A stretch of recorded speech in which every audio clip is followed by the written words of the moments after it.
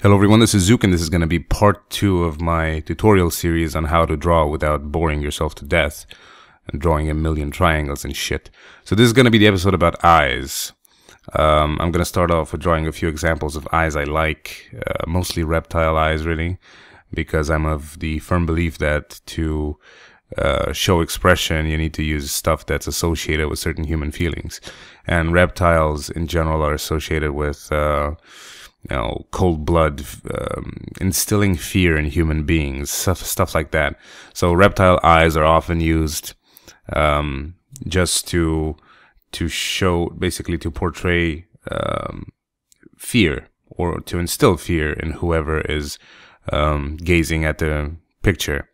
A lot of negative characters have reptile eyes if you see cartoons and stuff like that. So it's just appealing to the humans, to human psychology really, and that's a big part of drawing overall, or any sort of art really. It has to produce a certain kind of feeling. So this, what I'm going to start with here, is a snake eye.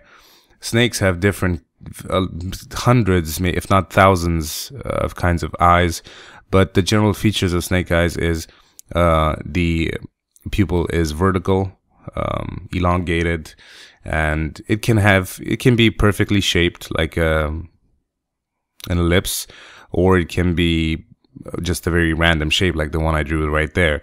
I think that's actually used as a logo of a company somewhere, or some sort of game cover. But in any case, it's a real snake eye, like it's not made up shit or anything. So obviously a lot of the eye is not going to be visible in an actual drawing, but I'm going to do my best to show you like the actual shading of the geometric shape. Basically, the snake eye doesn't really have an iris, because I found out what the name was. The pupil is the black one, and the iris is the thing around it. So the iris basically is just a very light contour around the pupil. So that basically means just leave it alone and don't do anything to it. Just leave it white. And another feature that they have is that they have a lot of very, very thin veins intertwined, all radiating towards the pupil. So the way I draw that usually is just a lot of random hand movements, like squiggly lines, as I did with the human eye in the last episode. But these are longer, and they stretch like all over the surface of the eye. So you gotta be a bit more careful with that. But it is, in fact, just random squiggly lines, as you'll see there in a second. And I shaded a bit around the so-called iris. Really, it's around the space surrounding the pupil to show that it is somewhat three-dimensional, because some eyes look like that. Some eyes actually look like the pupil is embedded inside the eye, and the rest of the eye is like above it. So just to give it a sense of 3D. Really. So there are the random squiggly lines. A lot of people will compliment me, I suppose, on sometimes they do, sometimes they don't, on the complexity of my drawings. The thing is, I'm not aiming for complexity. Fact is, a lot of times when I draw, I just let my hand go, and that sounds like bullshit, which should not be a part of this series, because this is after all, the no bullshit approach.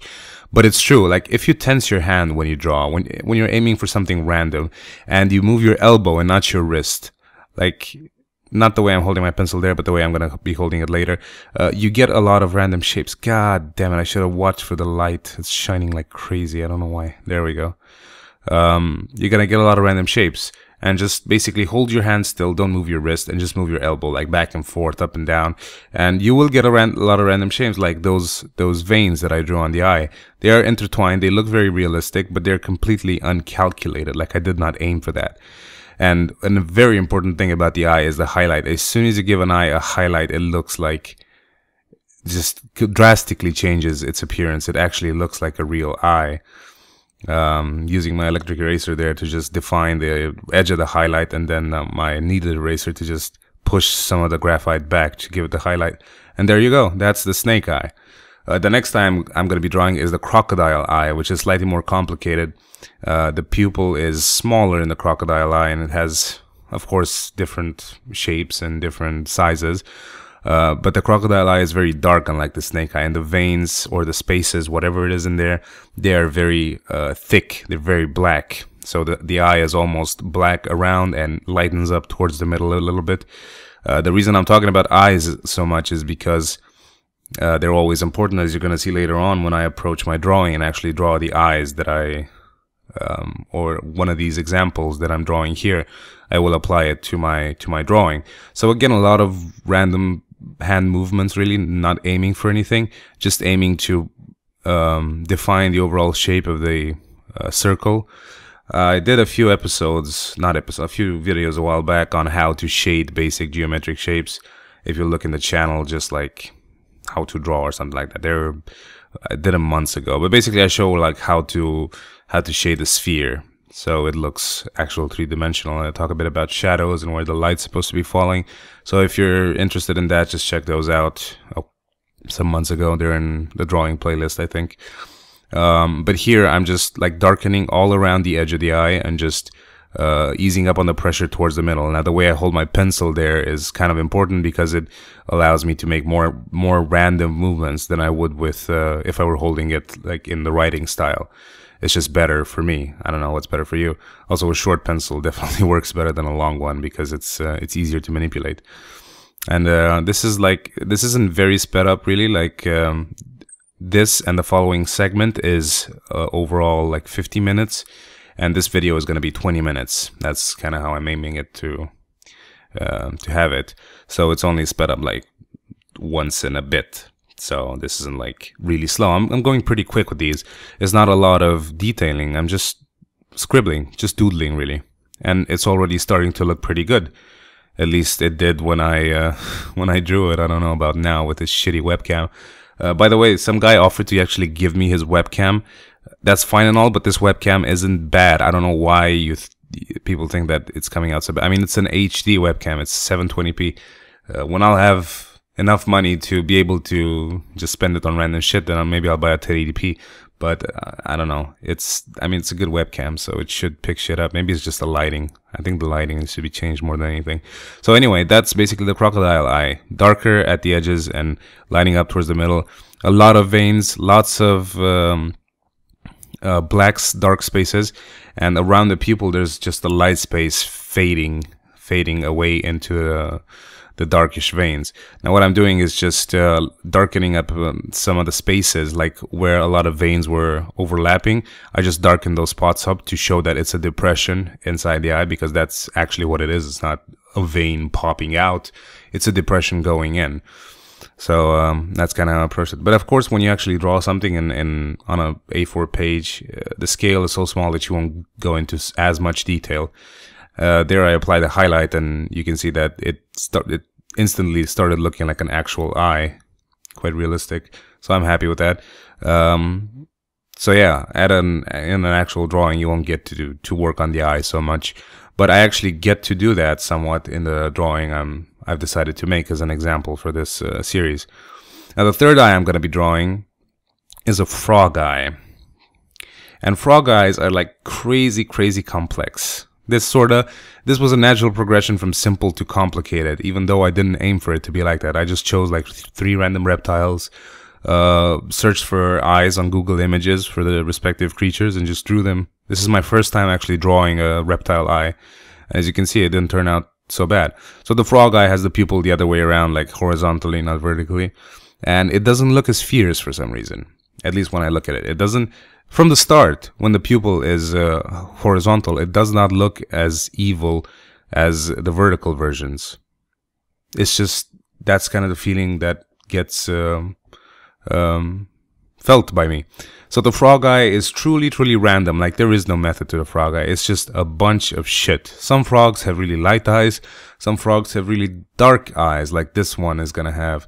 So I just try to make a bunch of random lines, and I'm pressing very hard on the pencil. The eye is mostly black in the end, and I'm just trying to get some small white spaces in between the lines to show the pattern, because it's a very random and complex pattern. It can't really be put into words. You just gotta sort of eye it. On top of it, above the pupil, there's gonna be like this random vein or whatever it is, just a line of color passing through that sort of looks like something veiny, and just branching out into smaller, thinner veins or whatever. I call them veins, but I'm sure they're not veins. They're something else, but I don't care what they are. I just care how they look like. So again, doing the same thing as with the crocodile eye, just a bunch of lines overlapping. Not much else to say really here. It's just about trying to portray it as well as possible. A tip that I have for people drawing is like always keep your pencil sharp, because even though you're not doing actual detail work, I mean, what I'm doing here can be named detail work by someone that thinks I'm doing detail work, but what I'm doing is just moving my hand randomly. So keep a pencil sharp, because it's much easier to achieve what you want to achieve with it, and it's much more, it facilitates drawing much more. That's all I can say, really. Like, it facilitates happy accidents. Oh, fuck's sake, people messaging me now. Basically, as Bob Ross used to put it, when you're drawing something, a lot of happy accidents happen. So a lot of random stuff that can start looking like something intentional. That's basically 90% of my drawing, of the principle my drawing surrounds or uses. It's basically happy accidents, like randomness that looks like something. And when it starts looking like something, you can work on that. Like just coloring a page fully black and then with random pencil patterns, and then finding that certain overlapping areas start looking like depressions, like I did with the eye. So darken those, and then stuff just starts looking like a texture.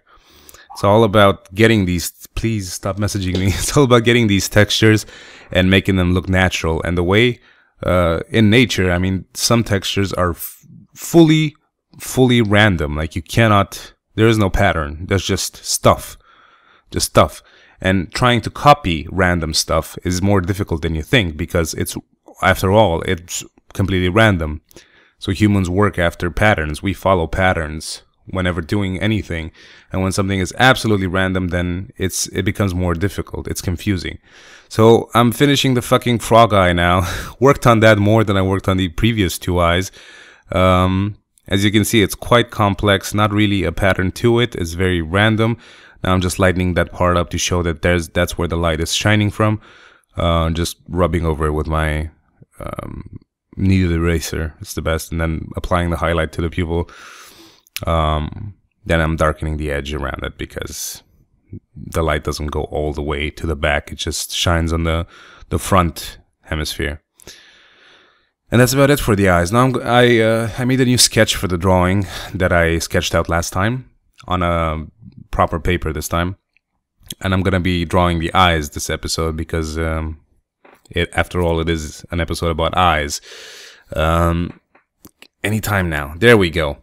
So what I'm going to be using is the crocodile eyes. They just appeal to me much more because of the random shape of the pupil and those like really black, dark, veiny things. What else can I talk about? Oh yeah, a very important thing that I've been actually doing for a year now, and I didn't acknowledge it. So if you have a webcam, it's like one of the most useful things you can do with it is suspend it above your drawing if you're actually doing it. Open up your recording program, whatever it is. Mine is Logitech Vid, whatever the hell it comes with. But place it so that it isn't looking the same direction you're looking, but it's looking upside down. You can just do that in the cam settings as well, like flip it or left and right or up and down, whatever you want. And just look at it once in a while. Just leave it on your monitor and just look at it once in a while, because it is like of tremendous help seeing it upside down. This is one of the things art teachers are actually right about. Like they tell you, like, flip your drawing, look at it in the mirror sometimes, and you'll notice things that you don't notice straight away. And it's true. It actually happens for some reason. It's just the way the human eye perceives these things. Mistakes can happen, and it's annoying that you don't see them until the thing is finished, and you're like, it happened to me before. Like it happened to me plenty of times, finishing a drawing and then looking at it in Premiere Pro where it's recorded upside down and seeing how freaking distorted it looks, or how big something is, like an eye or something is compared to the other one or something like that. It happens all the time. And because whenever I draw, I'm basically recording, I always look at the monitor once in a while just to check if everything is okay. Even in this drawing, I made a mistake with the eye. Like the left eye, you can see there, the bottom side is sharper than on the right eye. And I spent some time correcting that after looking at it on the screen. So that's a very good use for a webcam. What else? I'm just detailing out the eyes just the same way I did with the crocodile eye, nothing really special about it. And there I start fixing the eye because I noticed it is completely unsymmetrical, so that had to be done. Let's see, I was gonna talk about something else. Oh yeah, a lot of art teachers nowadays, and actually since for a while now, say that you should never flip your drawing, like never flip your paper, always move your hand. But to be quite frank, I learned how to draw doing what feels natural, and this for me is fully natural. If you watch any of my videos, I'm bound to flip my freaking page up and down like hundreds of times throughout it. It's just something that works for me, and I sometimes it facilitates me drawing something symmetrical when I can draw it on the vertical as opposed to the horizontal. It's just easier because it's one downward movement. Whenever I'm detailing like on the eyes, I always do this like I'm doing right now. So I don't think there's anything wrong with it, because like traditional artists work on I don't know what it's called in English. In Romanian it's chevalet, which is basically that stand on which your canvas rests. In that situation you can't really flip the page, so you just gotta turn around. But in this case, I see no reason for which I should compromise when I can do whatever feels natural. I don't know what the hell I'm doing there. I think I got a phone call or something. So anyway, I'm finishing the eyes. Drawing the eyelids now. I'm not going to draw the eyebrows today. I'm going to do those when I do the nose, I think, because the nose is... it's not that much to talk about with noses, really. Just remembering that because the eyelid is... covering the eye, it's also going to have a somewhat round shape, like a hemisphere. So it's going to be lighter toward the viewer. Whatever is closer to the viewer in 3D space is going to be lighter because it's closer to the light. Thinking that the light is the same place where the viewer is, or the top left, for example. So darkening it towards the edges, lightening it in the middle-ish, not exactly just the middle-ish, and then just darkening it around the eyes. One very important element when drawing eyes that people a lot of times forget is that the lower eyelid, there needs to be a small white space between the eye and the lower eyelid, because the lower eyelid is almost facing the viewer. So because it's thick, because it's skin, it's lighter on that little ridge that's exactly between the eye and the eyelashes on the lower eyelid. A lot of words with eye here. I'm gonna fuck something up. So there needs to be a highlight there, and what it does is also accentuate the eye at the same time, as I'm gonna be showing you guys in a second. So I've seen a lot of people who send me drawings and stuff like, please check this out. They draw eyes and then they draw eyelids, or they draw the rest of the face. Like, the eye needs to have that shit. It needs to have eyelids, both up and down. Like, no eye really just goes into just the skull and that's it. Like, there needs to be a rest for it, and I'm doing that right there now. As you can see, is just a very thin line between the eye and the rest of the face, and it does a whole lot to make the eye pop out and not fade it, because the eyelid, because it's in the eye socket, the whole installation, both eyelids in the eye, it's gonna be darker because it's further away from the viewer. So that white space needs to be there to just frame the eye. Enough about that shit. This is like going into more detail than I really should. But this shit is stuff that I've noticed, and stuff that regular tutorials don't really approach. Like, they just say like, oh, shade with this pencil and that pencil and this and that. What I used for the drawing and for the eyes was a 3B pencil and a B mechanical. Like, 3B was more than enough to give me the contrast I needed. So that's about it. As you can see, I didn't draw eyelashes there because eyelashes, I think, are a bit too human. So I'm trying to not go for human stuff, as I'm using reptilian eyes. So yeah, that's going to be about it for the eyes. This is going to be the first part of my drawing. The shading, I guess I'll get into that later on. But I mean, again, it's hard for me to talk about the method when I don't have a method. I just do whatever feels natural.